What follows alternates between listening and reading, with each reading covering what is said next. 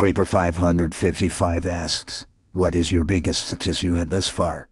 That's an easy question. Saving Shroud's father and defeating Rugal, the Pyroar.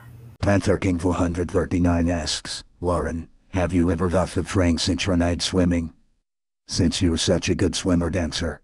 That sounds fun, although I heard it can be very hard to master. I have to take it into consideration one day. Jules Warwick asks, Loren, do you read that we shouldn't judge a Pokemon by their typing, but instead we should get to understand their personalities first? Of course, we can't just rely on stereotypes of what they are. We should get a good grasp on how and what they are by interacting with them. Hey, that's my line. Lofacocoan asks, hey Loren, if you were legendary or mythical Pokemon, which one would you be? I would like to be the mythical Pokemon Killdeer, most on the aspect of being able to unleash jets of water from my hooves. Angelic Artist on 101 asks, ever wondered what it would be like to be able to switch between being an Eevee and a Vaporeon at will? Could be useful.